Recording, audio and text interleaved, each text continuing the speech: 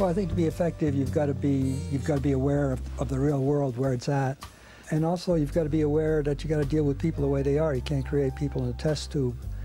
And basically what gets a lot of us going is we put ourselves in the place of the animal. And if I were that animal, how would I want to be treated? And that's what puts the fire in our belly. But then we also have to think, if we want to change people's behavior, if I were that person, what would make me want to change my behavior?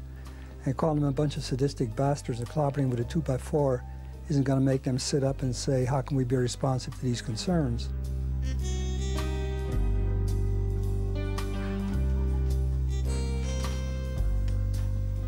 I think there are a lot of people in the world who are trying to change it in some way for the better and are prepared to actually put some of their life into bringing about change.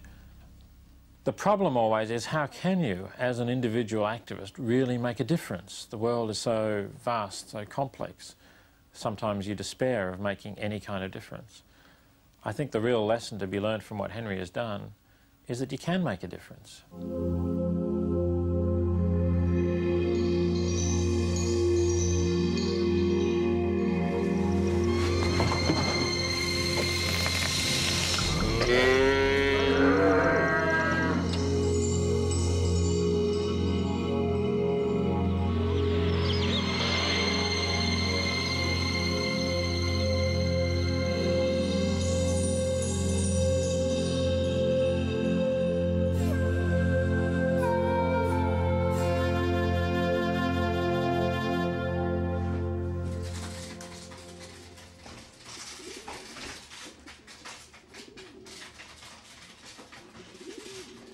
Yeah, I've had an empathy for animals since I've been a kid. Early on, I remember having this daydream of breaking open all the bird cages and letting the birds soar free. And then later on, I remember my grandparents' home. They had this tongue hanging in the kitchen that totally grossed me out. I never ate tongue again. And I think it was just a whole series of events until somebody dumped a cat on me, and I became totally bonded with this cat. Then I became uncomfortable about caressing one animal and sticking a knife and fork into another. And around that time, around 1973, I came across Peter Singer's essay in the New York Review of Books, where he described a universe of billions of animals whose suffering was intense, expanding, and socially sanctioned. And I felt that what he was talking about is basically what I'd been into all along, basically in defense of the vulnerable, of the exploited, and the dominated. And the animals were on the bottom of the entire heap, and they were unable to mobilize in defense of their own interests, so it was up to us to do it for them. In 1973, I was invited to take up a visiting assistant professorship at New York University. While I was doing that, I was asked to teach a course in continuing education for adults, not students of the university.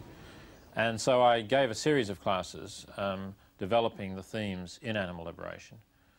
And Henry Spira was one of the students who enrolled for that course.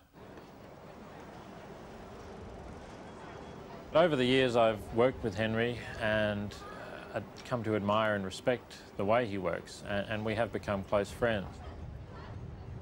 At the end of the course, I said that we all know the way animals are being treated isn't right, and those of you who are interested in pursuing this, not from the point of view of philosophizing, but what is it that we can do about it, let's meet in my apartment. And then a group of about a half a dozen or 8 or 10 people met in my apartment for over an extended period of time.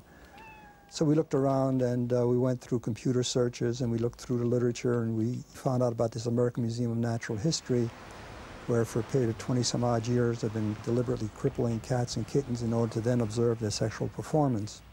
The reason we thought this was a good campaign was because it was a sure winner.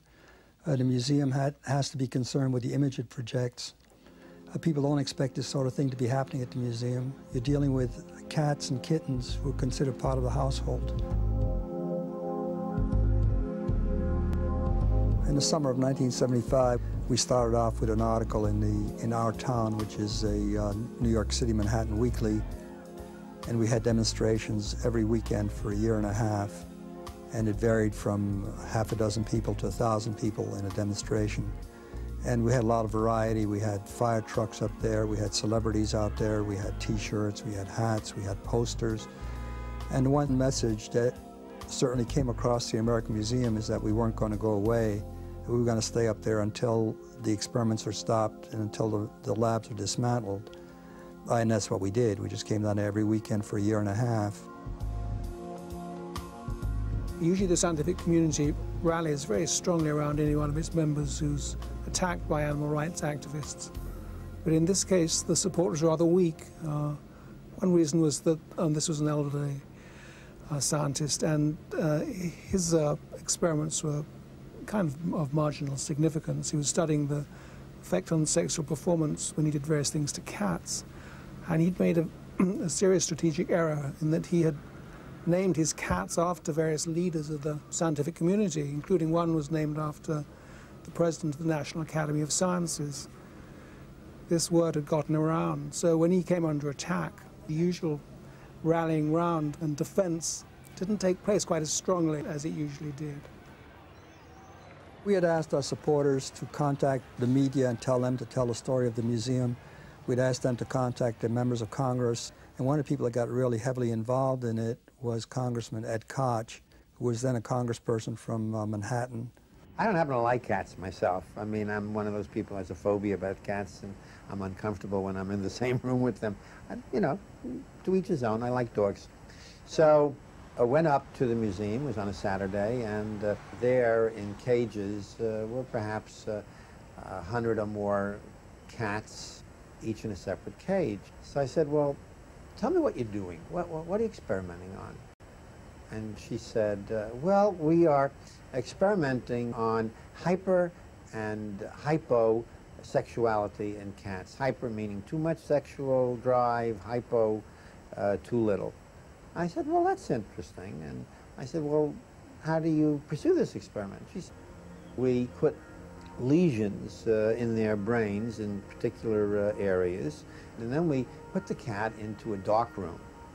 And in the dark room is a papier-mâché cat, a rabbit, female, and a female real live cat.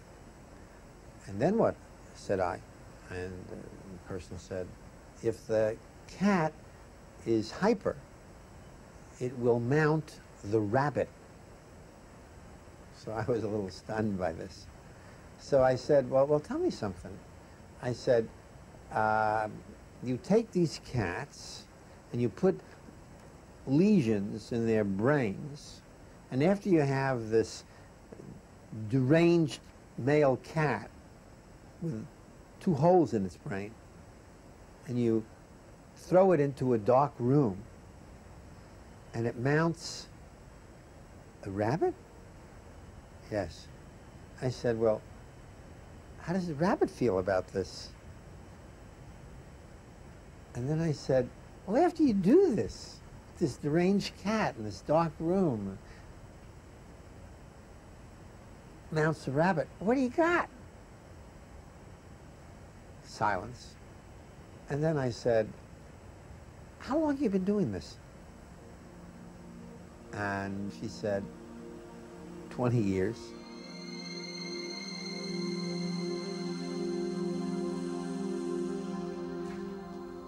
After Koch visited the museum and talked to the experimenters up there, he related his experiences to the members of Congress with a great deal of sarcasm and a great deal of wit. And that generated like a lot of support to stop these experiments. There was 121 members of Congress questioned the National Institutes of Health about what the hell was going on up there. And the result is that the pressure just kept on mounting and increasing, and then the National Institutes of Health stopped funding the experiment at the American Museum of Natural History, which caused them to stop the entire thing and dismantle the labs, and that was the end of that. He not only mobilized considerable local activism, but he got the attention of the scientific community. I mean, the significant issue was Nicholas Wade's article in Science magazine that established that this was a protest with some legitimacy and some credibility. I think Henry saw the article as a considerable vindication because the magazine I was working for was a sort of regarded as an organ of the scientific community. we reporters didn't regard it as that way. We tried to be as independent as we could. But from the outside, at least, it looked like we'd given our endorsement to Henry's side of the issue simply because we hadn't come out as strongly in favor of the scientists as he had expected.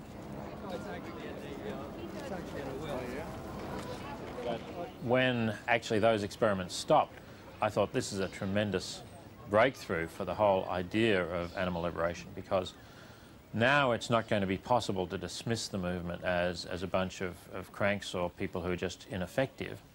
Now people can see how pointless and cruel some of the experiments that are conducted on animals are, to the point that they're going to have a look at the whole question of how we treat animals in a different light.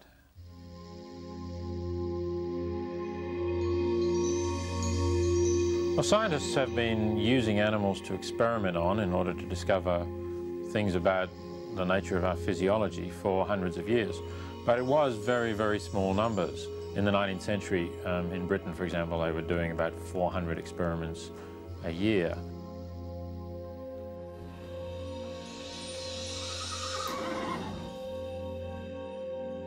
In the 20th century, corporations began to use animals very standardly just to develop new products. They would put things into the eyes of rabbits, shampoos or other cosmetics.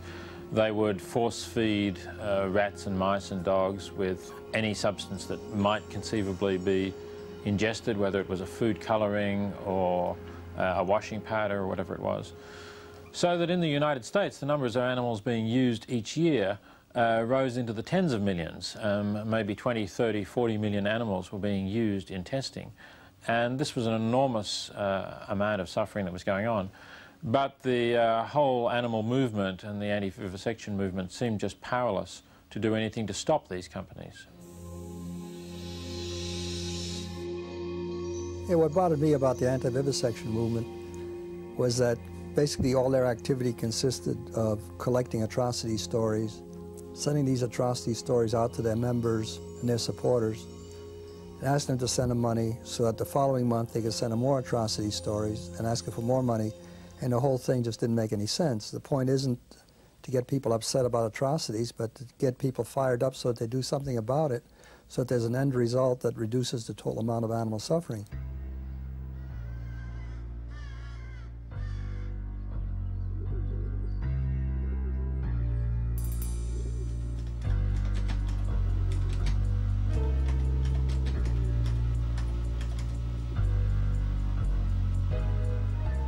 I was born in 1927 in Antwerp, Belgium, into a dysfunctional family. And when I was 9 years old, I was shipped out to live with some relatives. I lived in England, lived in Germany for a while. And then when I was 11, the family reunited in Panama. And when I was 13, I moved to New York.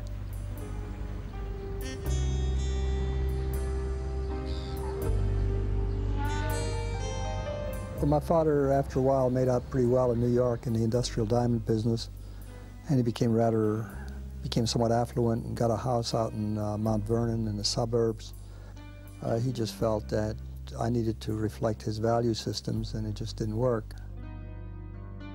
You know, I was reading leftist stuff, and he was trying to become affluent, and at the age of 16, I just left home. I just figured that I'm better off on my own. So I went to school in the morning, worked in the afternoon, supported myself, and then the following year when I was 17, I went on the merchant ships. Yeah, there was a whole bunch of reasons why I joined the merchant ships. One of them is just the adventure, wanting to see the world, wanting to see what's outside of where I've been. But also it was a hotbed of militant trade union activism, and I was interested in trade union activity. And it just seemed to me that it had all the elements of everything I wanted to do at that point. And I was footloose, and I wasn't grounded any place. And it was just the ideal thing to expand one's horizons. Oh, I had a glowing dream of how fair the world would seem. Each man would live his life secure and free. When the world is owned by labor and there's truth and peace for all. In that commonwealth of toil that is to be, I'll abide. Oh, God. Henry was pretty unique in the Socialist Workers' Party, where everybody was supposed to be quite disciplined. And Henry was never very disciplined at all. He did what he wanted to do, and was always in a good cause, and people would approve of it. But there were a lot of people who sort of took a dim view of that kind of behavior. In 1951, the U.S. Coast Guard screened me off the ships because they felt that my continued presence would be inimical to the security of the United States government. And then I was drafted into the U.S. Army. I was shipped off to Berlin, and my job was to indoctrinate the American troops about the American way of life. And here you got the incongruity of one arm of the government considers me subversive, and the other one has me indoctrinating them. When I left the Army, I got a job at General Motors automobile assembly plant in Linden, New Jersey. And there was this Hungarian fellow who worked there, and he was real popular with his mates. And when there was a big problem up there, he just laid down his tools, got the rest of the people in the body shop to lay down their tools, and was able to close down the entire plant. And he didn't even attend trade union meetings because he figured they were beside the point. And it showed you the power of what one person can do who's in sync with the rest of the people. I have a dream that one day this nation will rise up, live out the true meaning of its creed. We hold these truths to be self-evident, that all men are created equal.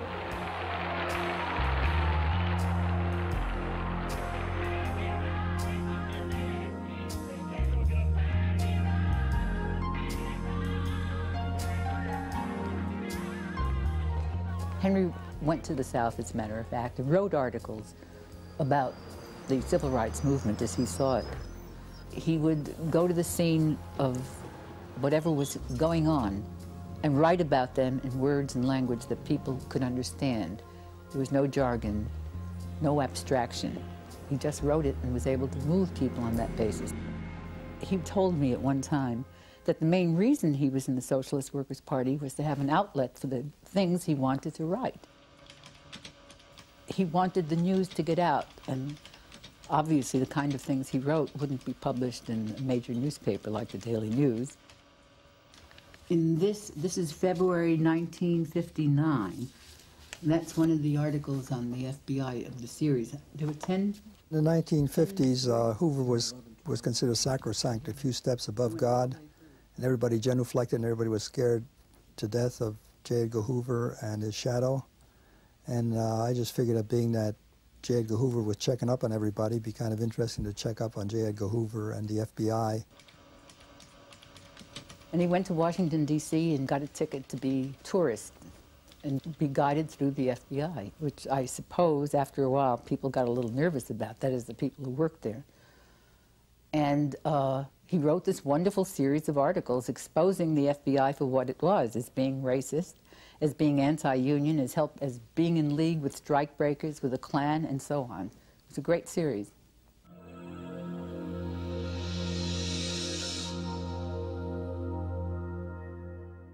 What motivated you to go down to Cuba? That is, I think at that time the SWP really took a dim view of the whole thing, and it must have been an undisciplined act on your part.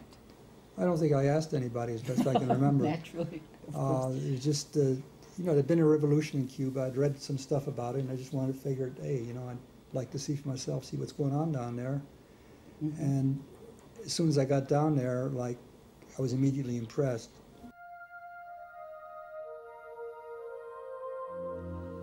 He traveled throughout Cuba and watched people's reactions to what was being done. Everything changed. Everything was now in the context of what was good for the people, not what was good for the leader.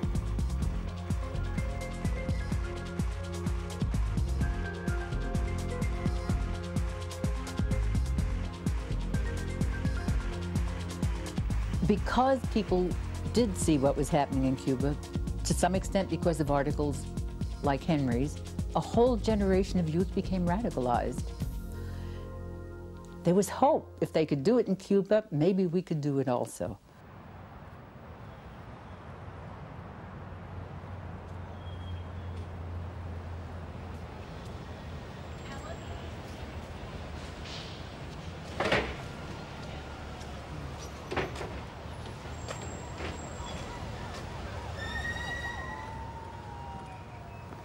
In the late 1960s, early 1970s, I was the volunteer editor of the Call for National Maritime Union Democracy.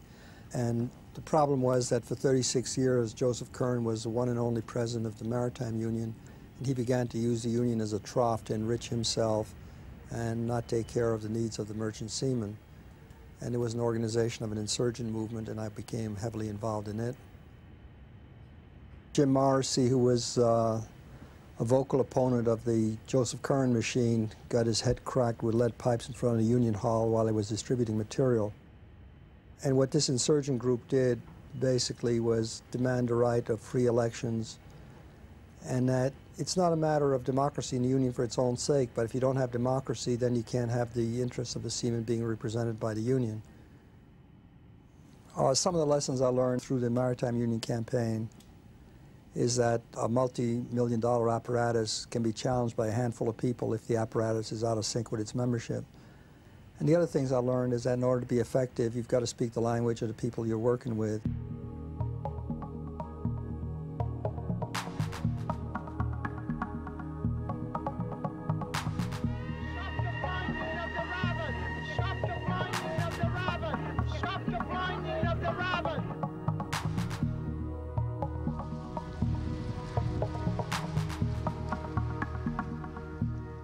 Late in 1978, Henry came to me and said, I'd like to do a campaign. You know, the American Museum campaign had sort of wound down at that point in time, and so he was looking on to the next campaign. What did I suggest he should do? We spent some time together, and I suggested the Draize test.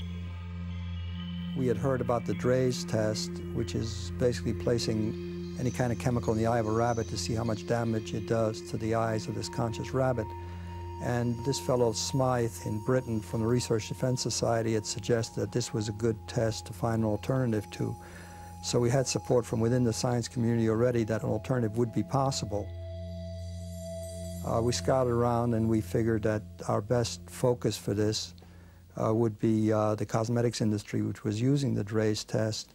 And in that connection, we could juxtapose the dream of beauty that they were fashioning with the reality nightmare of the rabbits. We wanted a sharp focus, and we figured that when people think of the cosmetics industry, first thing they think of is Revlon. Revlon is basically a symbol of the industry, and if you're the leader of the industry, you've got to set the course.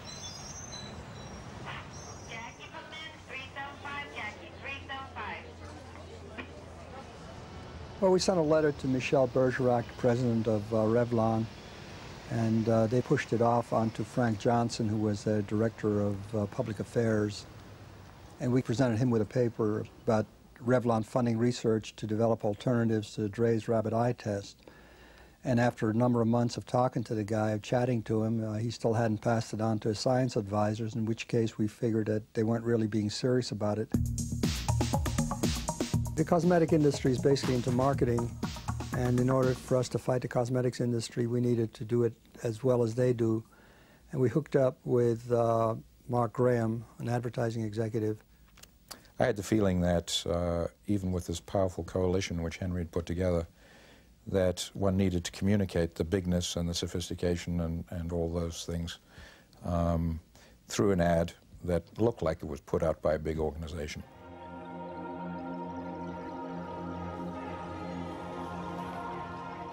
I knew the stock was going down that day. But more importantly, I knew the company had a very significant problem that could cut not just to one-day stock price trading, but could cut to the core of the company. And in fact, if it weren't really well handled and so forth, it would have such a deleterious effect that it could theoretically wipe Revlon off the face of the counter in drugstores and department stores. Most people believe that rabbits are voiceless. Wrong! The demonstration featured a piece of street theater, and protesters dressed up in rabbit costumes brought along some live bunnies to help make their point. They want Revlon to stop using rabbits to test its products for eye irritancy. Henry Spira, a high school English teacher, organized the protest. He says he's pointing the finger at Revlon because they are the leaders in the industry. But we're trying to tell Revlon that the people are not going to stand still for the blinding of rabbits for the sake of another mascara, for the sake of another shampoo. And we're telling them that we want to, with a sense of urgency, want them to start developing immediately other non-animal methods for testing. Revlon, stop! Stop! Torturing animals! Well, I think that the thing that was interesting to me as a business reporter for Henry's handling of the Revlon campaign was that he was willing to take on a really big-name public target there. For most of the movement, that would have been a real unknown quantity and something that would have been very dangerous. Henry realized that it was a big institution that had interests, and if you could identify what those interests were and find some little area of overlap between their interests and your interests, you could actually accomplish something. I remember one day at lunchtime, an enormous demonstration on the Fifth Avenue side of the General Motors building, and there was hundreds and hundreds and hundreds of people who Henry introduced to us, who carried big signs and who were picketing our company. And what really showed me just how effective Henry Spira is and was, is that in the middle of that was every major science writer, science reporter, newspaper man, TV science person, and that evening on the news and the next morning's newspapers, we took a beating up the likes of which no opponent of Cassius Clay or Muhammad Ali ever took. In any business, when you're dealing with people who have values or an agenda that's different from yours, it starts to feel like blackmail. They want to know, if we reach some kind of agreement, is this the end of it, or is this just the first step, and is there going to be more and more and more? If so, what are we letting ourselves in for? So an important element of this campaign from Revlon's point of view is there something we can do that will put us on a common footing, that will make the problem go away or contain it, or at least put it on some course where everybody knows what's going to happen and we can plan for it. And that was one of the great uncertainties here, because this had never been achieved between any piece of the animal rights movement and any company that they had spoken with.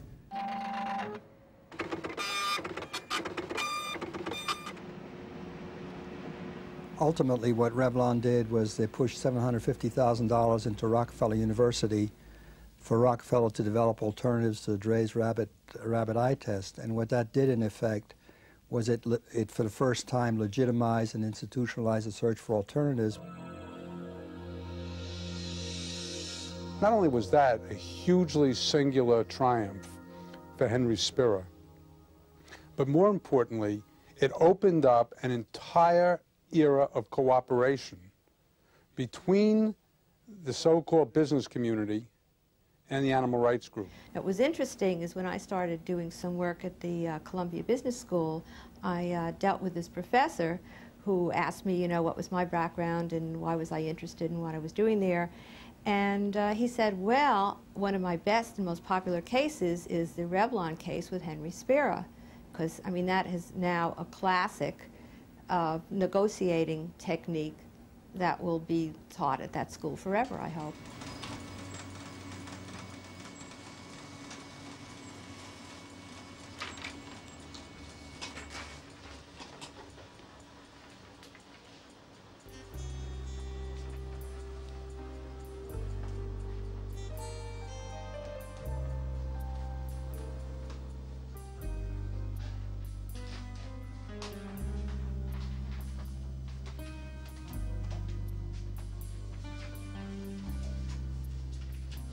After Revlon came across with $750,000 for alternatives, we sent a letter off to Avon and said that they were the other flagship in the industry and that they could do no less than Revlon did.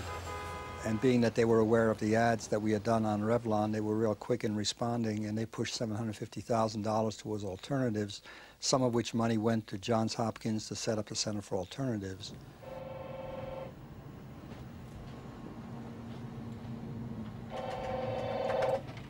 Good morning, Center for Alternatives to Animal Testing. The center was formed 15 years ago to develop in vitro and other alternative methods to help the risk assessor, the federal and other regulatory agencies, to use non-animal methods in the risk assessment process. We are trying to protect human health. We're trying to improve that which we can for animal welfare, but we understand the necessity to use animals to continue to develop the biological base that will allow us to eliminate their use eventually. That first meeting was a little painful because Henry decided he was going to tell me how to run the center. And as Henry found out during that meeting, that I had very strong opinions of how that center was going to run, that science was going to be the driving force, and it was not going to be a show and PR, but it was going to be a very active activity, but based on basic scientific principles.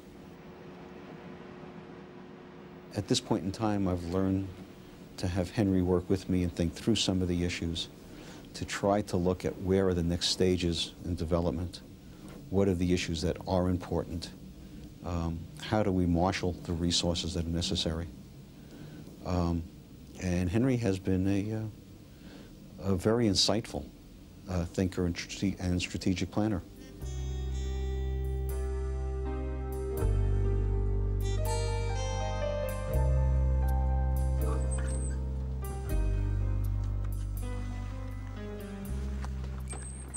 Yeah, Peter, I thought this might interest you. These are our shares of stock. This is our portfolio.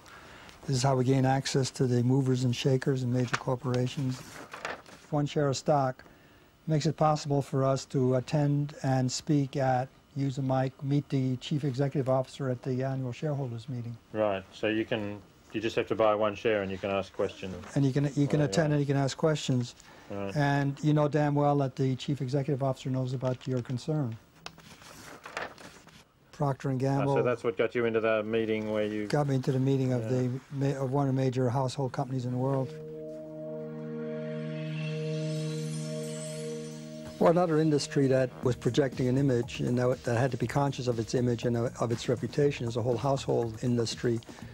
And the biggest one there is Procter & Gamble. So we contacted Procter & Gamble, and being that they had, it's like an enormous corporation, that rather than getting them to push money outside, that they use their own internal experience and resources to develop alternatives and to publicize those alternatives that they've developed.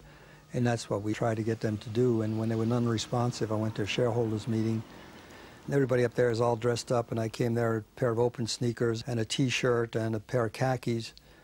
And, you know, basically I asked the questions that I had asked in my letters about that, hey, you're leading household products companies, and you've got an obligation to promote alternatives, and what are you doing?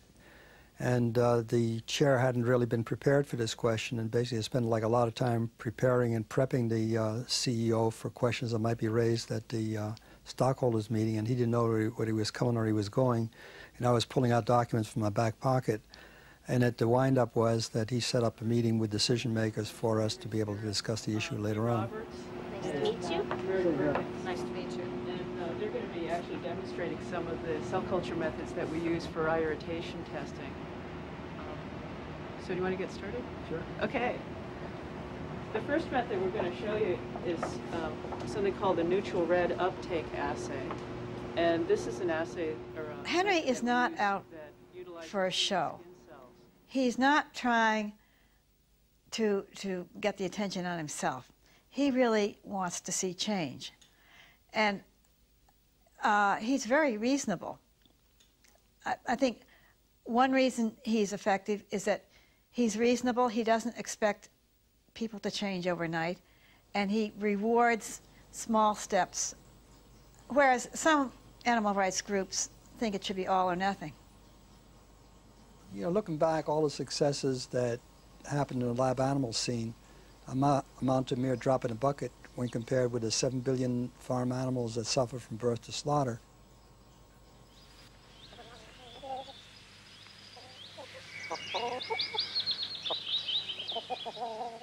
Over the last few decades, the traditional farm has virtually disappeared.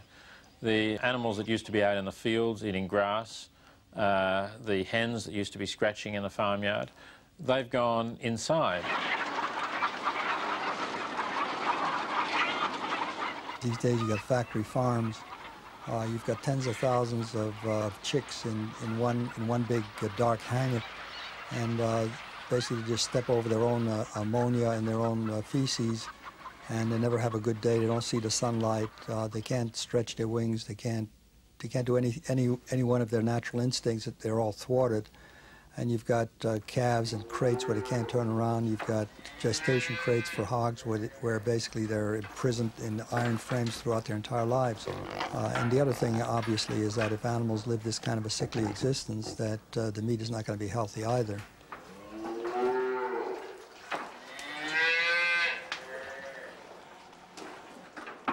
The animal movement has not really done enough to tell people about this, to let people know that the neatly packaged pieces of meat or eggs that come out of the supermarket have come from animals who are leading basically miserable lives throughout their entire lives.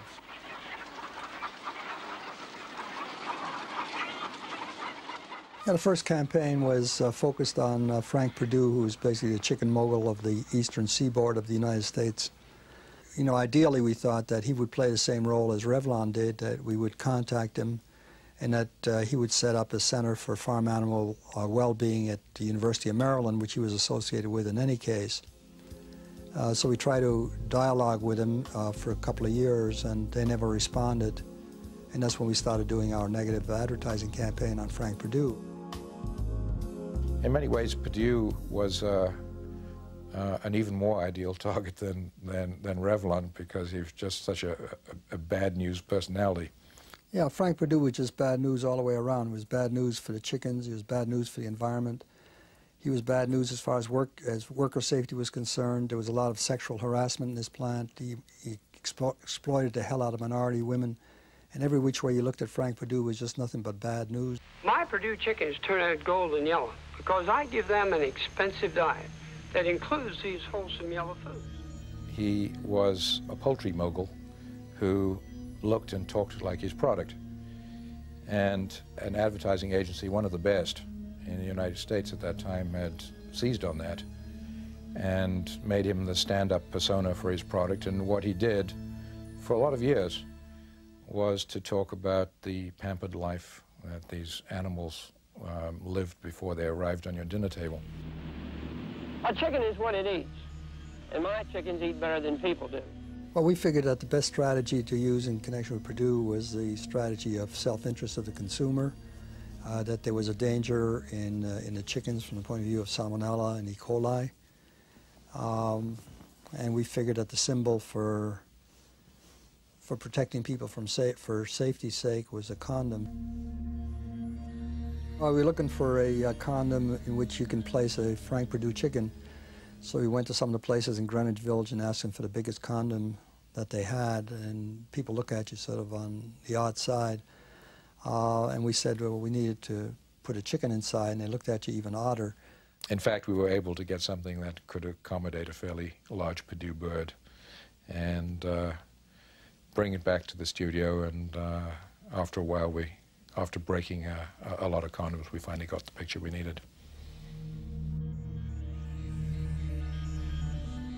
Well, after we did our full-page ads in the New York Times, there was a lot of media response, not so much to the chickens as to the issue of worker safety. A number of programs appeared in connection with that.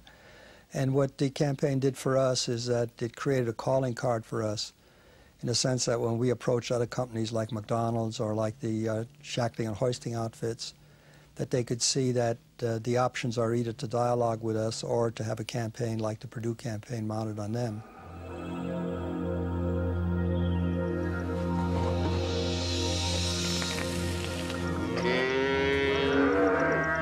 The face branding campaign points out the importance of keeping one's antennas up. There was a minor item in the Federal Register that said that the U.S. Department of Agriculture was going to expand their program of face branding cattle being imported from Mexico. And we felt that this was a good opportunity to revisit the whole issue and challenge it, because it's kind of easy to make the public identify with having a hot iron brand being pushed on one's jaw. This is crude, and it's way above and beyond what the public would accept. Well, the reason they were doing the face branding, it was a way to mark cattle, for disease regulatory purposes. And, you know, there's other places you can brand cattle besides on the face. I mean, you can do it back on the rear end. We attempted to have a dialogue with the people at the U.S. Department of Agriculture. They set up a meeting, they canceled the meeting, at which point we figured that with 30,000 animals getting their faces scorched each day, this lackadaisical attitude isn't appropriate. So we got two people to go down to Mexico to actually get these photographs of face branding in progress so the public could see and feel the terror on the faces of these animals as the hot iron poker is being pushed into their jaw. We were able, in fact, to get sequence photography. It shows an animal with the iron initially on the face and then how the cloud of smoke grows as its face almost bursts into flame. And using that, I was able to put together an ad which headlines, "This is what USDA policy looks like. Can you imagine what it feels like?" There were 1,000 people contacted the Secretary of Agriculture the first day after the ads appeared, and later on 12,000 people wrote to the U.S. Department of Agriculture commenting on it. And when the U.S. Department of Agriculture saw the public response, they became enormously responsive. And not only did they stop the expansion, but they also stopped the entire program of face branding.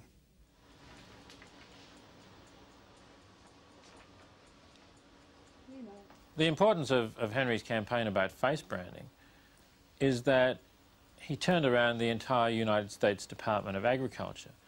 That's a bit like turning a supertanker.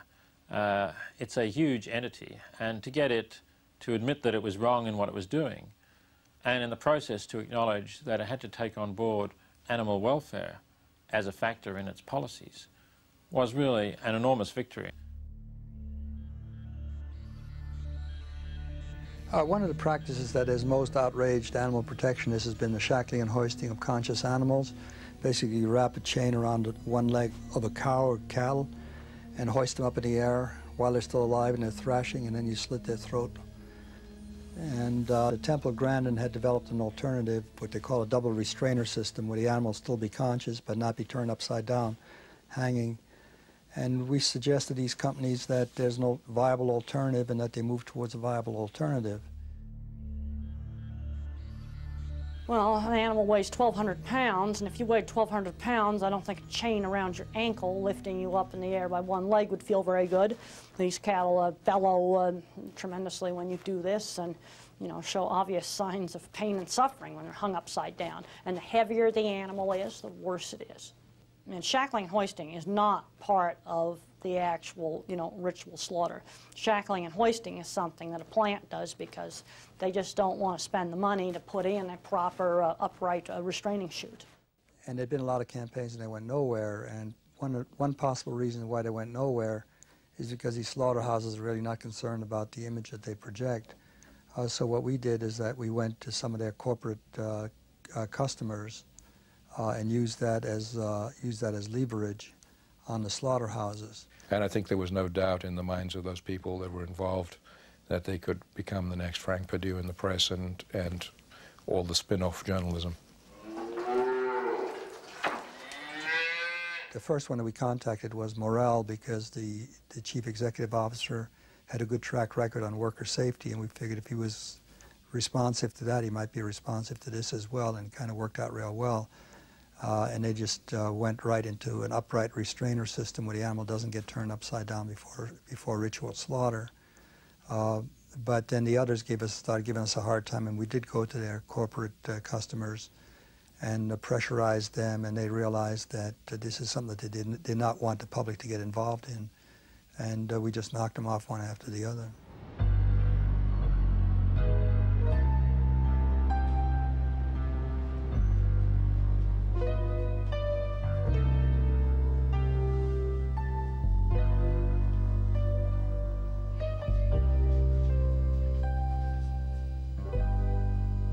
Early this year, I found out that I had esophageal cancer, and I had a major operation. And then when I got out of the operation, I basically just resumed my work as I had before. I figured there's no point in worrying about cancer. I'll do whatever it's going to do, and I've got work to do. And the work's been proceeding. We were looking not so much just to raise awareness but to make a difference, to make something happen that's going to have an impact. We've always been sensitive to the fact that there are other issues besides animal welfare issues. In some of our ads, we focused on sexual harassment, we focused on worker safety, we focused on protecting the environment, we focused on feeding the billions. But it occurred to us that joining forces with these other concerns could have a bigger impact than each one of us working independently. And we approached the folks at Johns Hopkins University School of Public Health and had discussions with them about the possibility of having a Center for a Sustainable Future.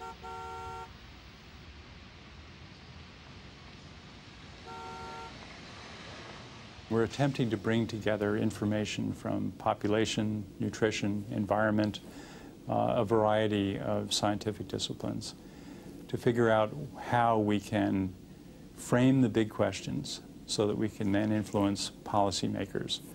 And our entry point is this connection between factory farming and its effects on animals and the environment, human nutrition and its effect on human health, and the changes in human nutrition that we see going on around the world that are just not sustainable. Well, I think one way of looking at it is what the saying of the Native Americans, that what they're concerned about is the impact of what's happening, not for the current generation or the next generation, but the 7th generation from now. Last year, the American Association for the Advancement of Science had a group of experts discussing where we're going into the future, and they just said that with the population explosion and the dwindling water reserves and what current methods of agriculture are doing to the land, that we wouldn't be able to sustain current methods of animal protein consumption into the next century. And the point is that these experts themselves realize that intensive confinement animal agriculture, meshed with the population explosion, meshed with the fact that these emerging consumer countries are now moving from a grain and vegetable-based diet to an animal protein diet, that the planet can't sustain it. So there's got to be change. And all that we're saying is let's do it earlier rather than later.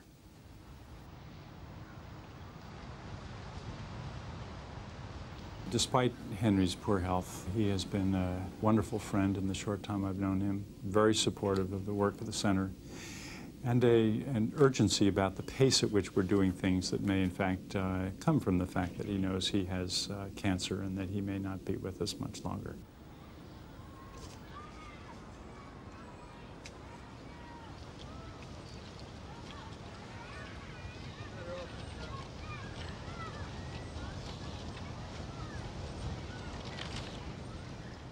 You know, I guess basically one wants to feel that one's life is amounted to more than consuming products and generating garbage. And I think one likes to be able to look back and say that, hey, one's done the best one can to make this a better place for others. And one can look at it from the point of view of what greater motivation can there be in a person's life than do everything one possibly can to reduce pain and suffering.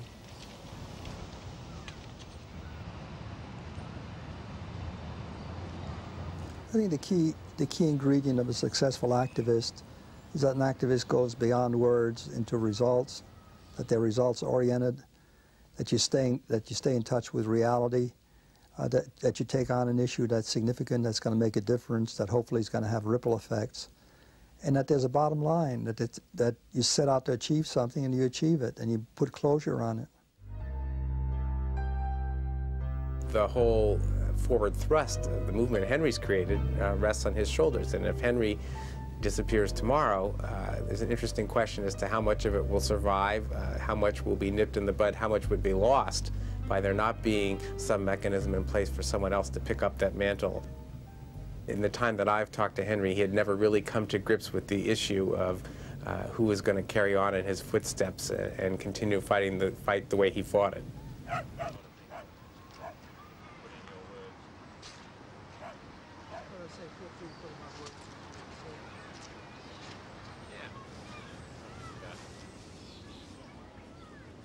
Henry's shown us that one person can make a difference, that you don't need a huge amount of resources or a big organisation behind you, but that if you think carefully and strategically enough, you can get large corporations or government departments to really change their behaviour in a progressive direction.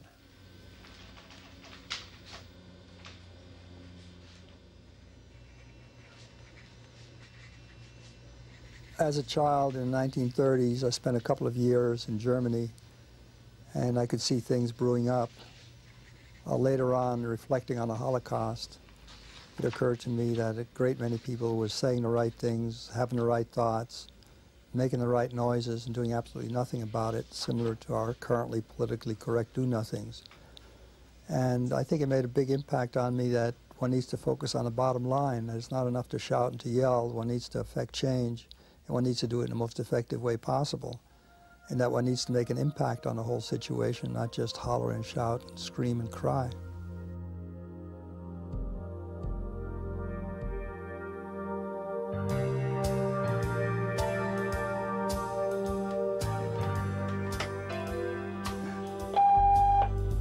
Hi, Henry. It's Bob Smith at the New York Times.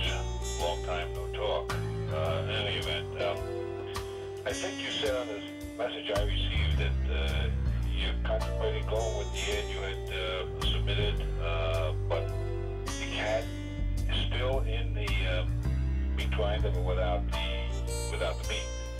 I really don't see that as much of an improvement, Henry.